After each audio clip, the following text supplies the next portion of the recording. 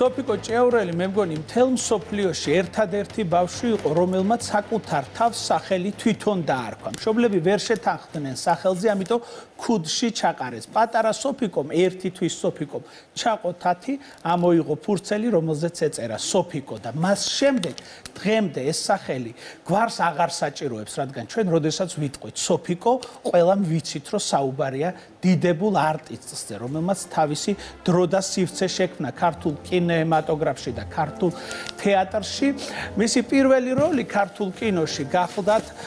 ჩვენ ეზოში, რეზო ჩხეიძე იღებდა მაშინ ჩვენ ეზოს და გადაწყვიტა, რომ ციცინოს როლზე ახალგაზრდა გოგონა ეპოვნა, ჩააკითხა მოსკოვში, რომელიც კინოფაკულტეტზე სწავლობდა ქალბატონ სოფიკოს და უთხრა, რომ მინდა ციცინო ითამაშო. სოფიკომ უთხრა, მე მხოლოდ იმ შემთხვევაში დაგთანხმდებით, თუ ჩემი შეყვარებულის როლს, ჩემი ცხოვრებისეული შეყვარებული გიორგი შენგელაია ითამაშებს, რაზეც ბატონი რეზო დათანხმდა და აი ესე მოხვდნენ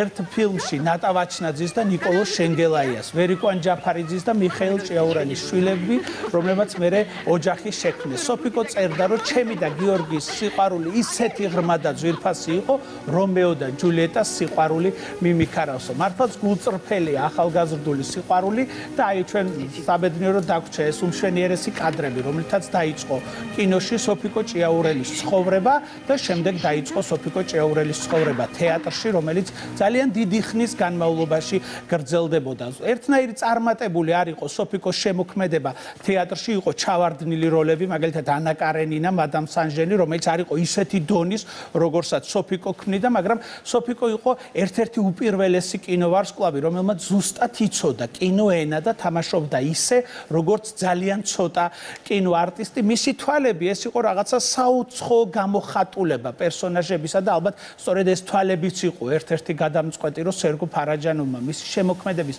მუზად სწორედ სოფიკო ჭიაურელი აირჩია და ყველა ფილმში ის იყო მთავარ როლში სოფიკო ჭიაურელთან, აი საიაცნობაში ვერ გაარჩევ, რომ ქალია, კაცია, რას თამაშობს, როგორ თამაშობს, მაგრამ ეს არის რაღაცა ხატება, ვიზუალური მშვენიერება, რომელიც ერთხელ თუ ნახე არასოდეს შენი ცხოვრებიდან არ ამოვა. სოფიკოს ჰქონდა გასაოცარი პლასტიკა, ქორეოგრაფიული პლასტიკაც და გასაოცარი სხეულის ენა, რომლითაც ყველა პერსონაჟს ძერწავდა. მე უნდა გითხრათ, ყველა მიცით ალბათ ქურთი სარეს ცეკვა, რომ არაჩვეულებრივად იცეკვა სოფიკომ ეს ცეკვა გოგითოდაძის სპექტაკლში ეზოში ავიძაღლია და ამ სპექტაკლის გამოსვლის შემდეგ სოფიკოსთან მივიდა ქურთების ანსამბლი და თხოვეს, რომ იქნებ თქვენ იყოთ ჩვენი ანსამბლის სამხატვრო ხელმძღვანელი, ისეთი დიდი ოსტატობით ასრულებთ ამ ცეკვასო. როცა იურა ზარეცკი რუსთაველის თეატრში ხანუმასთვის სოფიკოსთვის დადგა კენტაური, ეს იყო რაღაცა სრულყოფილება. ნინა რამიშვილმა ბრძანა, რომ მე ასეთი კენტაური არასოდეს არ მინახავს. ეს იყო გასაოცარი ფორმა, სილუეტი, რომლითაც სოფიკო ყოველთვის გამორჩეული იყო და ამ კენტაურში განსაკუთრებით სხვათა შორის კი გააკეთა ეს ზარეცკის ქორეოგრაფია, მაგრამ მანამდე მას კენტაურის სილეთები დიდებულმა არტისტმა ჟორა შავგულიძემ ასწავლა პატარა სოფიკოს და ასევე რაღაც დეტალები აღებული ჰქონდა ლადო გუდიაშვილის ამ საოცარი მხატვრის სილეთებისგან და როგორ შეიძლება სამი ესეთი დიდებული ქორეოგრაფის და მოღვაწის მხატვრისა და მსახიობის ერთობლიობას ესეთი შედეგი არ დაედო.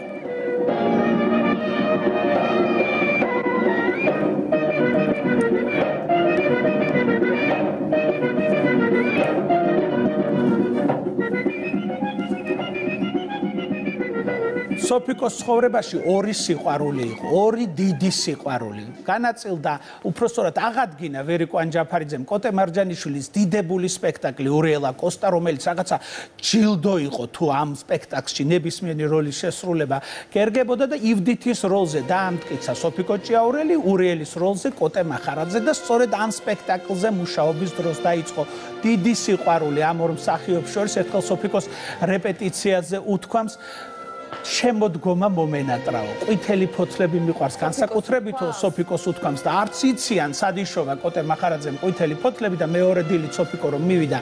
თეატრში, მანქანიდან გადმოსული საგრიმიორო ოთახამდე ყვითელი ფოთლები ეყარა და ამ ფოთლებს შემდეგ ფარშევანგი, წიწილები რა არ მოყვა. მოკლედ კოტე მახარაძე იყო გამოვლინება ტარიელ ჭანტურიას სიტყვებისა, უხერხულია შენ გერქვას სოლი, შენ უნდა ცისფერ ღრუბლებში იწვეო და მართლაც მთელი ცხოვრება ესე ღრუბლებში ანანავა კოტე მახარაძემ სოფიკო ჭიაურელი და ამიტომაც იყო მისთვის განსაკუთრებული სიცარიელე და დაწერა კიდევაც ერთხელ რომ კოტეს მე ჩემ წინ დიდი უბსკრულია სადაც მალე ალბათ გადავეშვები და გავფრინდებიო თუმცა ეს გაფრენა იმდენად ტკივნეული აღმოჩნდა ისეთი სიცოცხლის მოყვარული სოფიკოსათვის როდესაც გაიგო ეს დიაგნოზი წარმოიდგინეთ რა რთულია როცა ეგუები ნელ-ნელა მოცემულობას რომ შენ აღარ იქნები ამ ქვეყანაზე ლია მიქაძისთვის უთქვამს მოდი ერთ ჩემთან მისულა და ამოუღე ერთი არაჩვეულებრივი კაბა და უთქვამს რომ ეს შენ მინდა კონდეს რადგან მე ეს აღარ დამჭირდებაო და ამ დღიდან დაიწყო სოფიკო ჭიაურელმა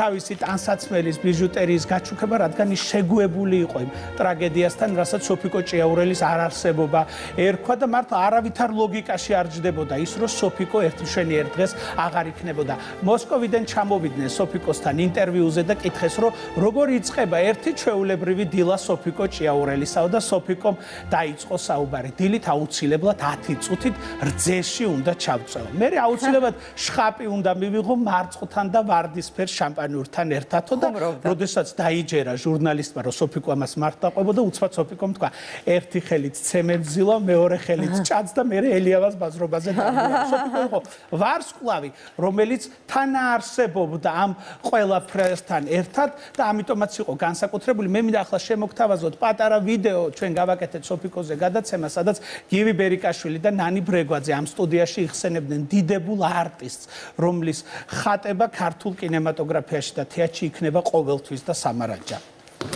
აი მე მქონდა კიდევ ერთი საოცარი ბედნიერება ბიჭები იძახიან სოფიკო მიდისო და მთელი უბნის ბიჭები გავყვებოდით რომ მე რამე არაცხენიოს ძალიან ნიჭერი იყო ძალიან მდიდარი იყო თავისი შინაგანი ბუნებით უდიდესი პიროვნება იყო პერიკონი რო ვითამაშეთ სოფიკო იყო როგორ გითხრათ ჩემთან შედარებით 2 კილო ხელში აყვანილი დამყავდა და ჩემზე ბედნიერი კაცი არ დადიოდა ეს რამეზე დამწყდა გული რო იყო ავად მივედი არ შემოუშვათ ვერამნა